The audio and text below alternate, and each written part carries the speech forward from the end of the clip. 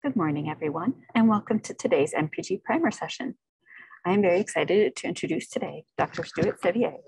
He obtained his PhD in physics with Herbert Levine at Rice University, where he studied the role of DNA mechanisms in transcription. Since then, he's been a postdoctoral researcher with Sahand Hormoz at Harvard Medical School and Dana-Farber, exploring how researchers can utilize the mechanistic state of DNA to control biological function. Today, he will share with us his talk, Sources and Consequences of Gene Expression Fluctuations. Stuart has kindly agreed to take questions during his talk, so please post in the Q&A or raise your hand, and we will take your questions as they come. Thank you so much for joining us today, Stuart. Thanks. Okay, so yeah, the title that is up there is the Sources and Consequences of Gene Expression Fluctuations. So might bring to mind a lot of things to a lot of different people. I suppose a more specific title and more accurate of what I'm going to actually talk about is Sources and Consequences due to DNA mechanics.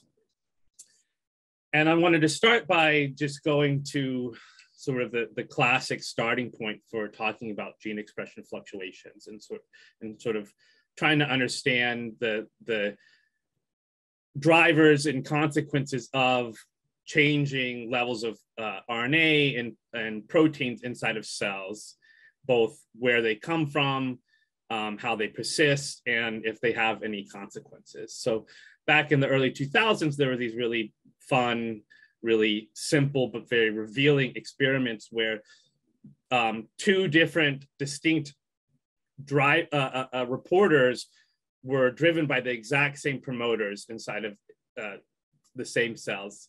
And so you can see over here on the left in panel A, it's just a bunch of bacteria with differing levels of reporters. And what it's really meant to do is sort of reveal if you have two identical promoters in the same cell, but they express different colors, it will give you an idea of how much randomness is due to things that are affecting both of the promoters in the same way or affecting the promoters at different levels. And in doing so, they started to tease apart what people refer to as intrinsic fluctuations and extrinsic fluctuations. So the intrinsic fluctuations are those which affect the two promoters differently. And the extrinsic fluctuations are those that affect the two promoters the same. So that's why you get down here and see that they're uncorrelated for intrinsic fluctuations and they're very much correlated for extrinsic fluctuations. Now the intrinsic and the extrinsic combine together to result in the total fluctuations. So I sort of skipped over these time traces. So if you watch in time, these different colors, which represent the different levels of RNA and proteins inside of the cells, you can see that both the intrinsic and extrinsic fluctuations contribute to cell-to-cell differences in proteins and expression levels. Now, the extrinsic contributions are most closely associated and attributed to environmental differences in cell divisions and have timescales associated with that. And the intrinsic contributions are those which are like more inherent to the act of transcription and the act of translation, and have different sources and different timescales associated with them. So today, I'm really going to focus on these intrinsic contributions and sort of get at how the genome and gene regulatory mechanisms can contribute to fluctuations in specific genes that gives rise to fluctuations in time for an individual cell or fluctuations in a population. They can have, we're going to try to first motivate like why that might matter, and then go through, like I said, more of a DNA mechanics focused version of how they might arise, and then try to connect those together at the end. Okay, so, fast forward 20 years into the future, this was just from last year from Leo Weinberger's lab at UCSF. They study really, really interesting consequences of gene expression fluctuations and really trying to understand how gene expression fluctuations might drive and control cell fate determinations. So this is just a cartoon of two different, very similar idea for the E. coli, where these traces represent the expression levels in time. And you can see that there's a low fluctuation in the top panel and a high fluctuating gene in the lower panel, and they give rise to different distributions. And what this is meant to illustrate is that if this gene is important for controlling plasticity or cell fate determination, the lower panel and the represented gene here might be better at driving the cell to transition from state A to B, because there's more times where the expression level is above some threshold, which is required to drive the cell into a new state. Now, what they were interested in doing and did in this paper was trying to find what in the cell could drive both the mean expression level and the fluctuations, which people also call noise. So here they're just trying to illustrate how just with no perturbations, you have this low level of expression with lower levels of fluctuations, where the represented gene doesn't ever drive the state over this threshold. You can enhance the fluctuations and some of them get over, and you can enhance the overall expression and more get over.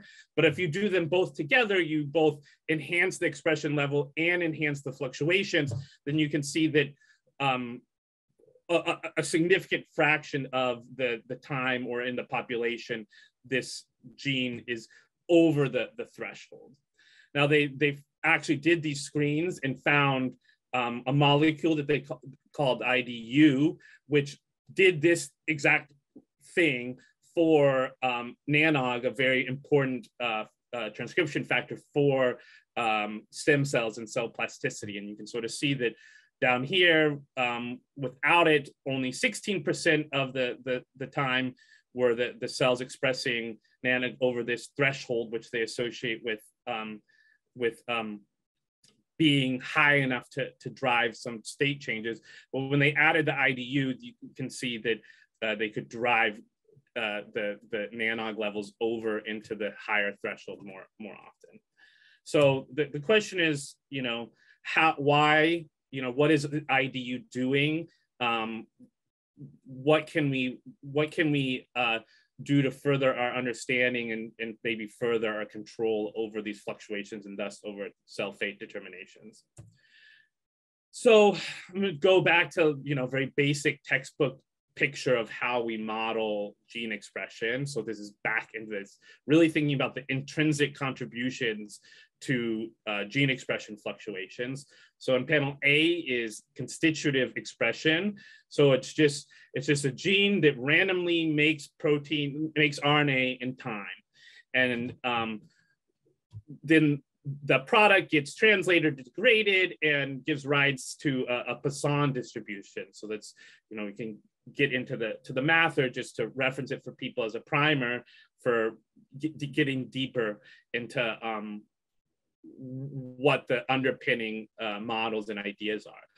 But the important thing is that it doesn't account for changing the fluctuations independent of the mean. So this Poisson distribution and this one state model of gene expression that has the mean and the noise, the fluctuations are very much intimately tied together, and you can't really do anything about it. And there's no real potential for regulation beyond just increasing the mean expression. So a simple approach to regulation and a simple way to get some ability to control the fluctuations beyond just the mean are this two-state model of gene expression, where you have an off state and an on state. So in the off state, it doesn't make any products, and in the on state it does, and it switches back and forth between these two states. Now, again, just for reference, now it generates a non-Poissonian distribution, and this distribution has higher fluctuations, and through controlling the kinetics of the switching, you can control how much the fluctuations change in relation to the mean. Now, really baked into this model and this picture is explicit bursting of the gene. So bursting and on and off are linked together. And so, the immediate question is, well, okay, so you can see down here in the lower panel that the Poisson distribution doesn't do a good job fitting the experimental data anyway, so we need something else. And like, in the previous slide, there's clearly something else where you can drive fluctuations beyond just the mean. But the immediate question is like, do genes burst? Do genes turn on and off? And are there timescales associated with that? And if they do, what are the underlying behaviors, kinetics, and mechanisms? So we're gonna, sorry, you'll have to excuse my, cavalier attitude for switching between organisms. Most of what I'm trying to say is getting at something that is sort of universal to all sorts of different organisms and all sorts of different systems. So we're going to turn back to simple model organism and bacteria, and using single molecule real-time tracking, look at how gene expression changes in time at a single loci for a single gene. So that's what is shown up here is the actual imaging in time. So these green dots are tagged nascent RNA using this MS2 GFP construction. And when you track it in time, you see obvious things here like division, and that's what those are the extrinsic contributions. But interestingly, what you do see is you do see periods of the gene being on and periods of the gene being off. So you can directly sort of visualize transcriptional bursting.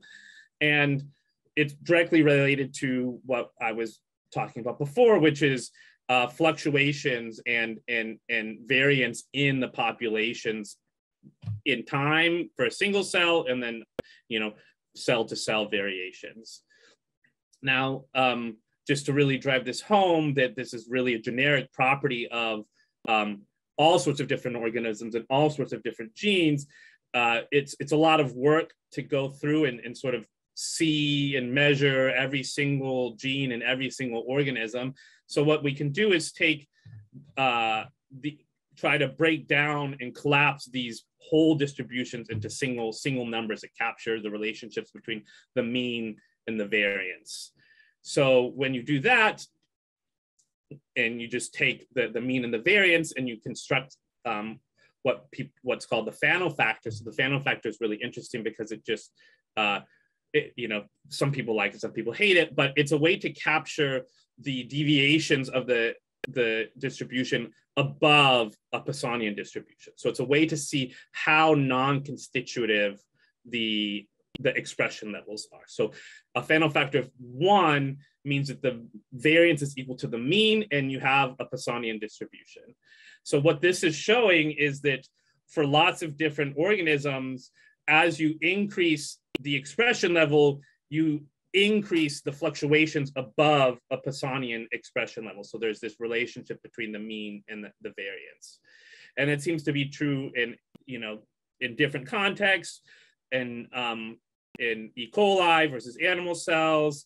And so super Poissonian fluctuations are sort of a generic properties, sort of driving home that, okay, so maybe we can see genes turn on and off in E. coli. We're not going to be able to do that across lots of different organisms and lots of different genes, but through more high throughput methods, we can sort of get a sense of how ubiquitous high fluctuating gene expression is.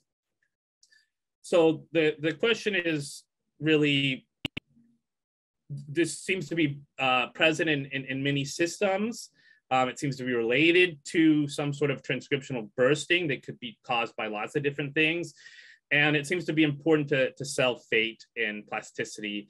And we're really sort of left with this question of like, what could give rise to such a generic phenomenon?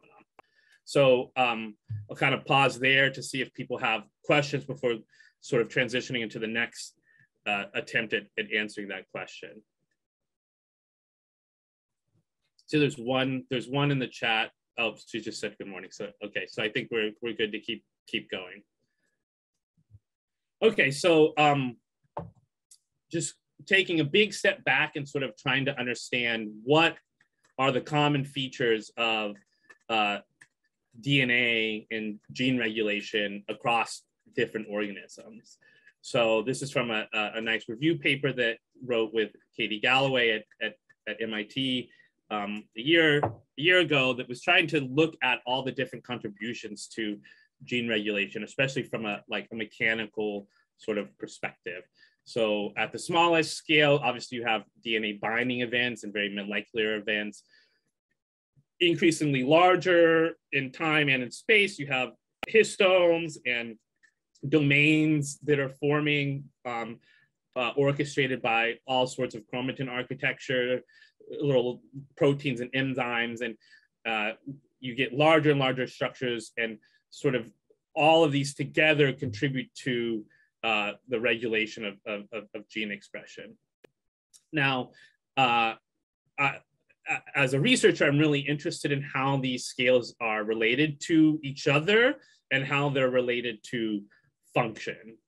And really bringing it back to the talk is, what role does this maybe have in controlling the intrinsic fluctuations in gene expression and all these non-Poissonian characteristics of gene expression, which seem to sort of transcend any individual organism or any individual regulatory mechanisms or pathways. So sort of thinking of this as a sort of mechanical epigenetics. So how does the mechanical state of DNA control gene expression? And there's lots of different parts that I sort of outlining there before. So there's transcription factor binding and unbinding, histone binding and unbinding, histone modifications, there's larger nucleosome geometries, replication, topoisomerases. But really, we're going to just start really basic and just think about what the active transcription does to the mechanical state of DNA and what the mechanical state of DNA does to transcription. And again, we're going to switch just into our simple bacteria mind and just forget about for now histones and all sorts of other really beautiful and really rich regulatory mechanisms, and just think about what would it look like if a gene was governed only by the physical act of transcription. So I'm not the first to sort of pose this question. Liu and Wang started thinking about this in the 80s. And the reason why it's interesting is sort of here in this GIF, you can see that that as the DNA is getting pulled through the polymerase, so I should just say, this is a cartoon of a polymerase, and it's transcribing, so it's moving, translocating along DNA, and as it does that, it spits out the transcribed RNA out its backside. But the reason why it's an interesting physical process is that to do this, you can see that the DNA has to rotate as it's moving along. And because of this, and don't worry, this is what I'm going to try to spend the bulk of the talk getting into, is that this really introduces a very, very rich interplay between the polymerase moving and the DNA twisting. And Liu and Wang called this the twin domain model of transcription. So it's two domains because in front of the polymerase, the twisting introduces over twisting and positive torque, and behind it negative twisting and negative torque. So those are the two domains. And so there's a lot of DNA physics, which this is a very broad audience. So I'm going to try to just talk conceptually and use a lot of figures and illustrations to sort of get what I'm talking at and minimize the equations and the mathematical approach. But I'll sort of give references, and if anybody has specific questions as we get into it, just let me know.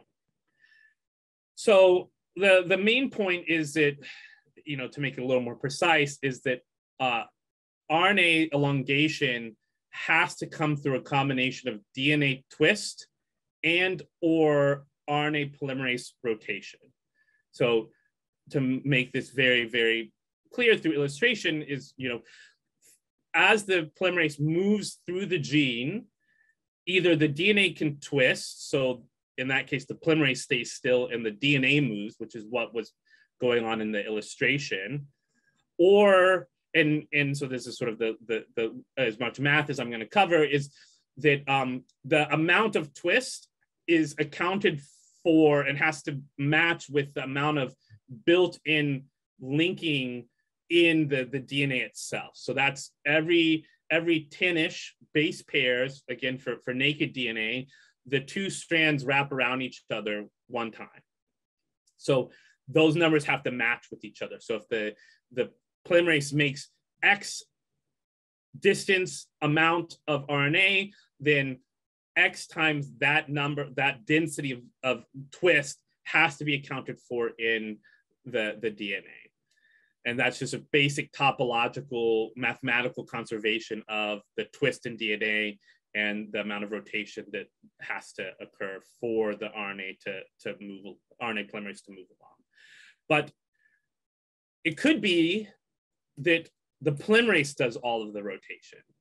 So there's no reason, and in fact, there's no, you shouldn't expect that the polymerase should just sit still. Like, why should it just sit still? So instead, the polymerase couldn't do all of the rotation and the DNA sits still, which is the exact opposite of what was sort of shown in the basic illustration before. But the same topological constraint conservation of the DNA twist has to happen. Now, really, they're both free to happen. And a lot of my PhD work was to try to understand the physics of which would occur. Would the DNA twist or would the polymerase rotate? And I'll just sort of say that the thing that links them together is that this conservation of DNA topology, the natural linking number, how many times per base pair that the two strands go around each other. But I'll sort of move on and not go too much into the DNA physics and try to get back to the consequences and sort of this really interesting process that's going to really underpin the driving of the intrinsic fluctuations that we really want to get back to. I should say that the reason why this is really interesting, and I think that it's really behind a lot of really cool effects, is that this twisting leads to torsion, and it's which then propagates along the DNA and can affect things non-locally. So the movement of a polymerase one location can affect the binding of transcription factors and histones in another location, and then polymerases can interact with each other. And that's because the DNA twisting propagates along the strand. So this is like a little fun video where, he's not thinking about DNA physics or anything, but it's sort of just spooling this long string, and it's just winding all around. So you can imagine this DNA inside of a cell, and it's just all over the place, and there's all sorts of stuff going on. But it's linked together even through this winding path, so that when he's driving one in with the drill, someplace very, very far away, he's stirring pasta. But you can imagine in the cell, it's just some completely unrelated or seemingly unrelated DNA process, which is responding to the twisting of the DNA really far away. So, sorry, I'll stop this. So it's a very interesting type of interaction because it's cis-acting, but it's also very long range. So does it have any role in gene expression? And if it does, does it have any role in genome organization, or even more specifically, cell fate determination?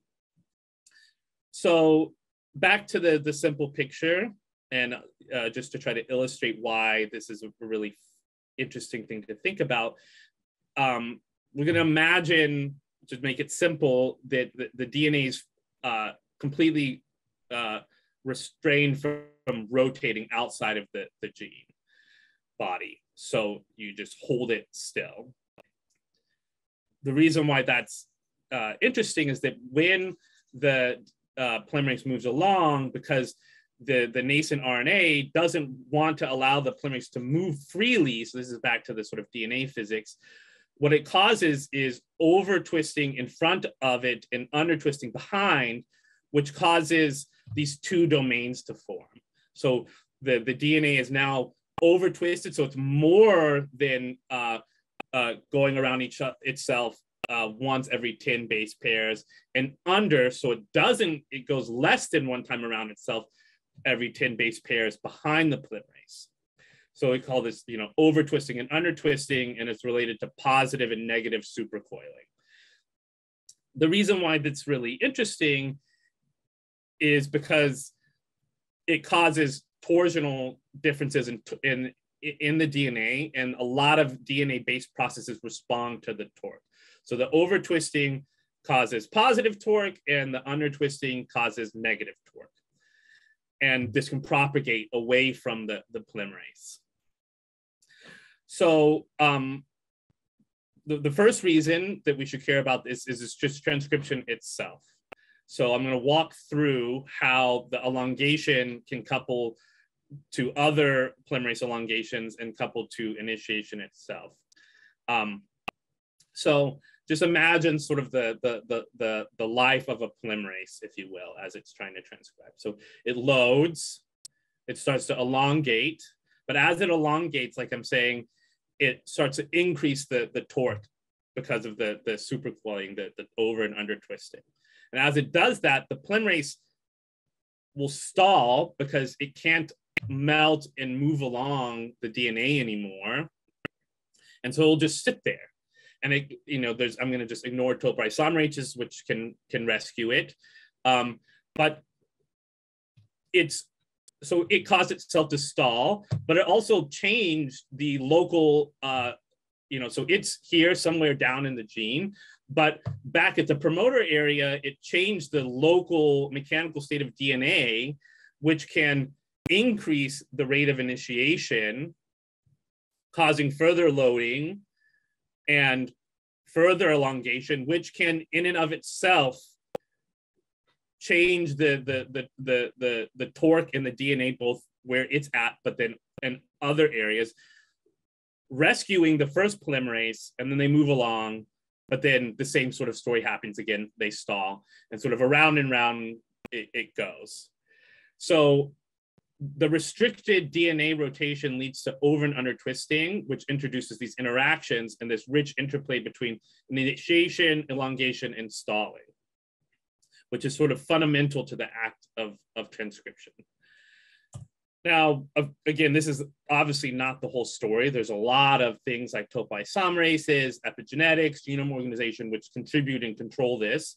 So I'm not unaware, but just trying to build up a picture of what could be so common that you could see it in so many different organizations, or so in so many organisms, and try to get at this very basic sort of coarse understanding of what might be able to control cell fate at this high level from this very basic bottom-up description. So we were just really talking about this active transcriptional contribution. But it's even though it's very simple, it's not without its nuances and its beauty. So, it really offers this ability to affect things non-locally, as well as the sort of left-hand illustration of introducing all sorts of sources of regulation within a gene and between genes. So I guess I'll pause there to see if anybody has questions before trying to go back to, so there's no questions in the chat, but I don't know. I had one question for you, okay. Stuart. Yeah. And I guess this is just from the data analysis perspective, and you may be getting to this in the future, but are there one or two aspects of typical transcriptional analysis that you feel like should be better informed by these mechanisms?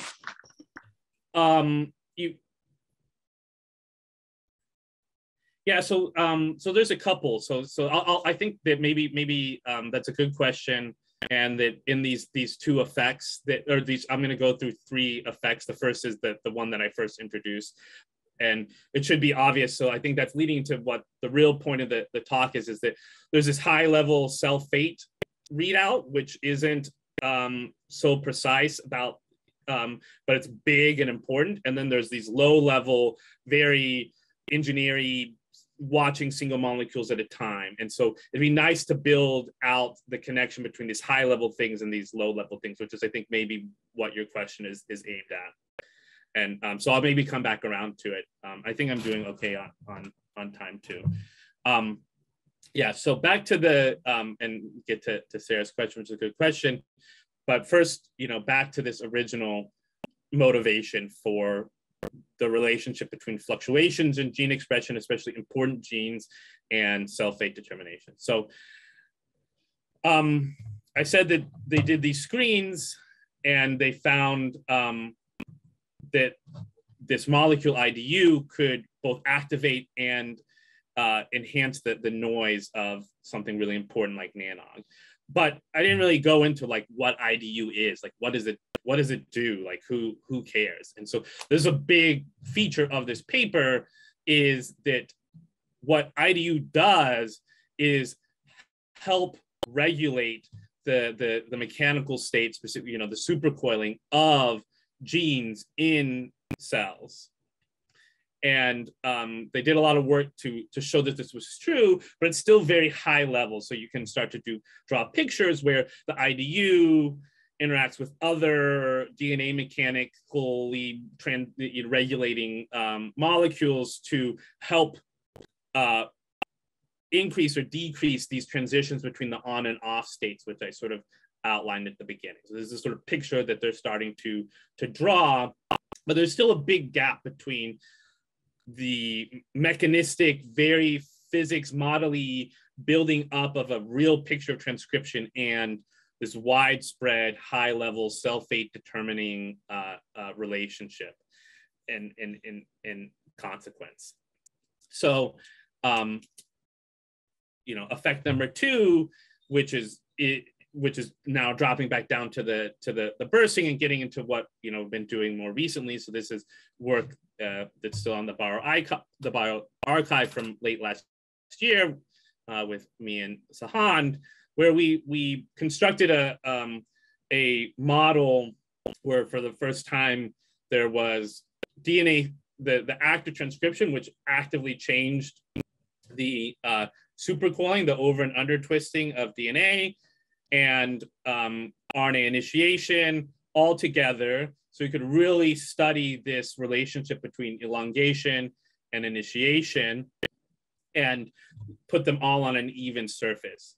And in doing so, you can start to disentangle contributions from initiation versus elongation to bursting. So what I mean is, like, you could imagine that the bursting or the fluctuations in gene expression are totally due to initiation, that just in time, which is closer to what people were imagining with the two-state model, that the promoter just turns on and off in time. And so what the real reason why you get these intrinsic fluctuations is because of initiation turning on and off. But you can also imagine, like I was outlining, that because of elongation and the stalling of polymerases, that there's a contribution to this fluctuations in gene expression due to clustering, and as well as the polymerases stopping and starting.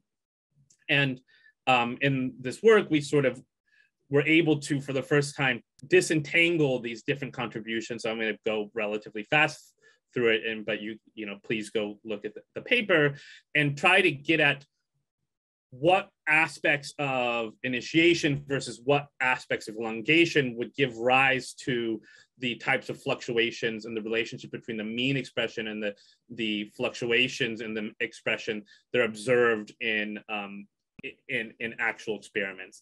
And we were able to do, as well as their combined contribution, both the effect of initiation and the effect of elongation, and sort of get at, like I said, this really ubiquitous relationship between the mean and the fluctuations. So that might be a good, point to maybe come back to Sarah's question a little bit, which is like, what are these? So at least start to maybe answer some of the questions of what measurements could we make, or what should we look for in gene expression data, which is maybe a signature of this relationship and this intrinsic relationship. And so I haven't really driven home the signature, which is that as you increase the expression level, you have this relationship. So if you can imagine, this is simulation data, but just this line. So it's sort of like they drew the line here. Maybe it's better here. Is that for increasing expression levels, you have to follow along this increased level of fluctuations. And in the science paper, the cell fate determination paper, what they were really interested in doing is finding the molecules which changed sort of the slope, if you will, of this line. So how could you keep the same mean expression but increase the fluctuation? So that'd mean like driving it up here. Or how could you keep the fluctuations the same but increase the means? That means like moving these dots over. And so this paper is an attempt at understanding the mechanisms that might drive it over or up. In terms of what to look for in data, is precisely what they're sort of doing here. This is fish data, but probably a more modern version is like single cell RNA-seq data, or single cell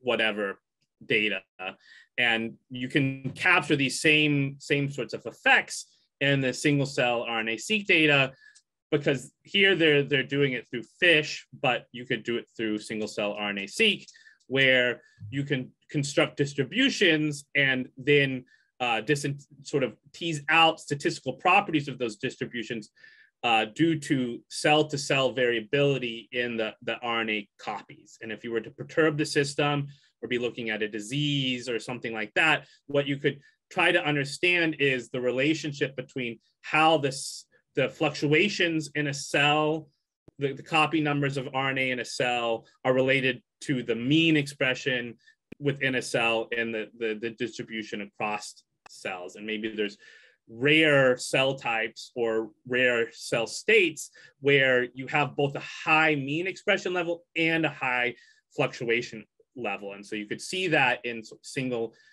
cell data sets, which might really give you an indication that it's these intrinsic fluctuations that are driving a given cell's ability to make a transition, or is the reason why it's diseased.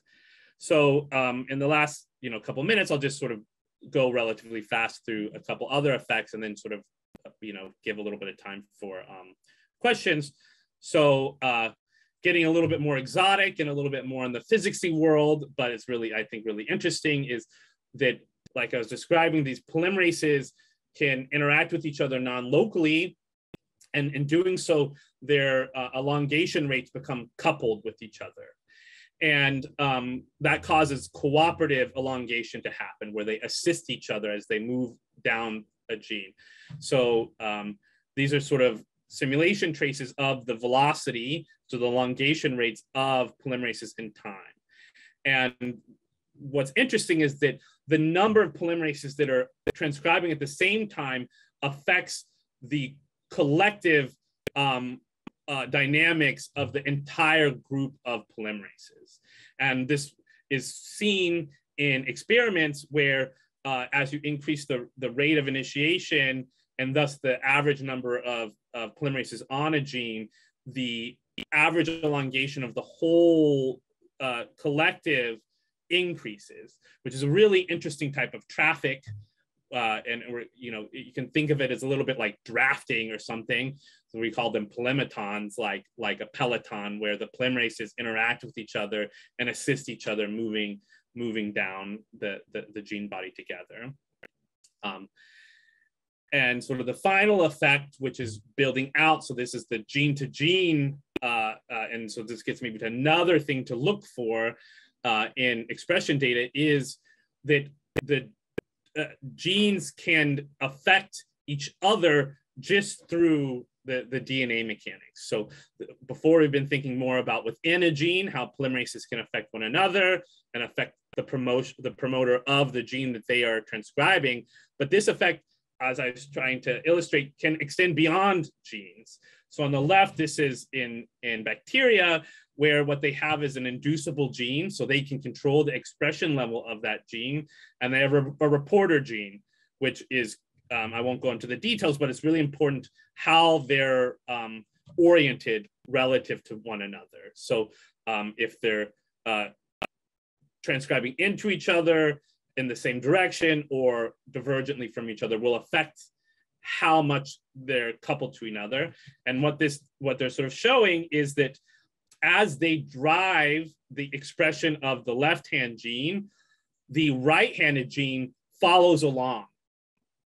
But they aren't directly controlling the right-handed gene at all.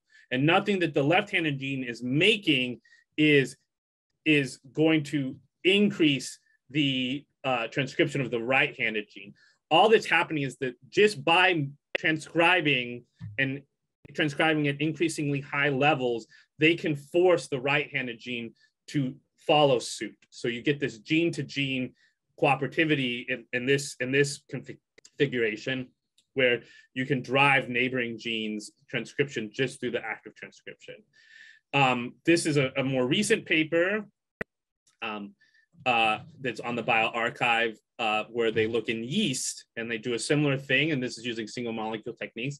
And they did a really nice job of having cis acting, so genes next to each other, and trans acting, so they're on different chromosomes, different, very far away from each other. And they sort of see that when they're close to each other on the same piece of DNA, there's correlations. So this is the exact same sort of thing, is that the activity of one gene affects the activity of another gene. And when they aren't on the same piece of DNA, they're uncorrelated.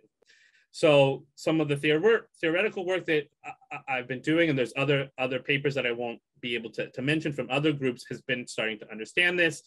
And it has the possibility of all sorts of really interesting interactions and potentially novel, bioengineering capabilities, which we sort of outlined in the paper.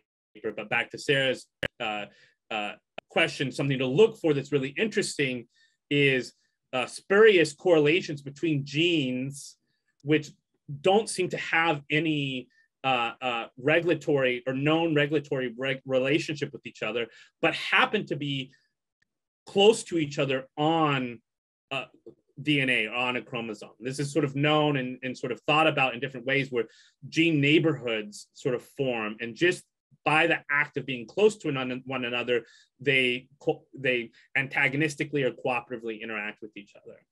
And so that sort of leads me into, I like to say that DNA mechanics might be, the dark matter of transcription, that it's sort of this background level that sort of is driving a lot of unknown relationships between genes, and a lot of unknown relationships between the fluctuations of genes and the mean expression of genes, and really encourage people to try to look for it, either directly or through motivated, inspired probes into data sets. So relationships between genes which don't make sense in terms of any known pathways, but might make sense if you sort of consider their relationship to each other on DNA itself. And this is maybe more for the tool development crowd, but I think there's a lot to be said for just having it in your head as something that might be there as you're going through data sets. And I think that integrating synthetic bottom-up tools and data sets and perturbations of gene expression will allow for us to sort of connect this high-level cell fate determination to this low-level, really mechanistic picture of of what's driving intrinsic fluctuations in gene expression. So that's all I have. I think that I left enough time for some questions or some comments if there are any.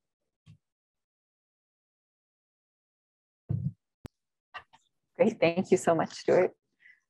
Please, anyone who has questions, feel free to type in the Q&A or raise your hand and we can unmute you to voice your question. I guess I'm just interested in what brought you to think this way about DNA in particular, because obviously there's physics of every molecular interaction, and what was it that made you particularly interested in transcription? Well, I mean, it was very much that, I was just in my PhD, and it was really like Ito Golding, who was one of the first to look at this transcriptional bursting, was across the street from where I was doing my PhD, and he just sort of noticed these sort of what they called universal relationships between gene expression and mean gene expression and fluctuations in gene expression. And I was a physics student, and so I did what a physics student might be inclined to do, which is like, okay, well, what is transcription, and what are the basic elements of transcription? Like, what is a picture that I can build for myself in my head? And a lot of it wasn't in textbooks the way that, all laid out together. But like I sort of started with, like, people for a long time had been thinking about sort of the basics of DNA and its consequences in replication and in transcription. And I always like to say too, like, it's really underappreciated the power of theoretical biology and the power of prediction that, is on the level of physics. So Lewin Wang, who came up with this twin domain model of transcription, were the first to discover topoisomerases, which I haven't talked a lot about, but play a really important role in all of this. And topoisomerases weren't discovered until 20, 30 years after the structural parts of DNA were understood. And there was a big debate between all of the discoverers of DNA and DNA replication that, hey, how can you have this double helix and then you have semi-conservative replication where the two strands are then tied around each other? It's going to create a whole mess. Be like, okay, well, it seems like it's true.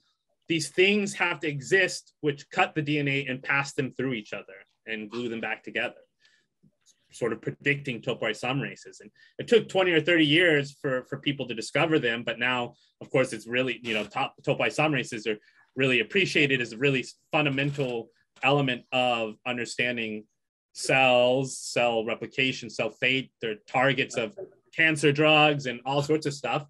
And so I just sort of took that as inspiration of like, okay, well, maybe if you just understand these really basic elements and again, you can have really sillily simple pictures of what's going on, but they might inform, allow you to do something like predict topoisomerases. And of course, it's going to look very different and be very different in any given context. But the idea that something like a topoisomerase has to exist, you can just get from imagining the basic elements of how DNA, the basic elements of DNA helixes and replication. And so maybe you can get a lot of the same sort of thing by just the basic elements of transcription and the helical nature of DNA. So that's sort of like why I was motivated to think this way about things. Great. And there's one question in the Q&A. Yeah. It said, great talk. Sorry if I misunderstood, but for the effect on nearby genes, any idea how far away such effects reach? We often see in knockout models that nearby genes on the genome that are nearby to the knocked out gene are differentially expressed. I'm wondering if this process could relate to that. Yeah, it definitely could be related. So, so there's a lot of work in the 80s with like really old techniques, which was looking at this exact sort of thing. Is like as you remove a gene, like what happens to the neighboring genes? Like how do they reprogram themselves? They can definitely move over many, many kilobases. It's sort of an open question exactly how far, but I would say it's, at least a medium range force. Like definitely it could propagate to genes that are tens of kb away. We need better tools to understand how precisely that happens. But the evidence, especially from, I think, the synthetic biology world, is that there are big consequences for either integrating new genes in or removing genes to the genes around it. So it's, in synthetic biology, you'd call it a compositional effect. And it definitely has the power to do, I think, precisely what the question asker was getting at, which is that it has unintended consequences. And so that's sort of what I mean by like the dark matter of transcription, is that it has consequences, right? But it was there the whole time. And it may be actually what was responsible for or really important in the regulatory pathways to begin with. And it just is revealed to you once you knock it out or you try to integrate a new gene into the plate, into a new position. And in synthetic biology, there's all these like safe harbor integration sites, right? And a lot of that is precisely to avoid compositional effects, both for the endogenous genes, but also for whatever gene that you're trying to integrate for whatever reason. And I think these two things are very much intimately related, that when you knock out genes on either side and around could sort of go a little haywire. But it's a big, it's decades of potential research for really getting at it. But it sort of points to my last point. Wonderful. Well, thank you so much for your talk today. It was a wonderful contribution to our primer series, and look forward to hearing more of your work in the future. Okay, thanks so much. Thank you.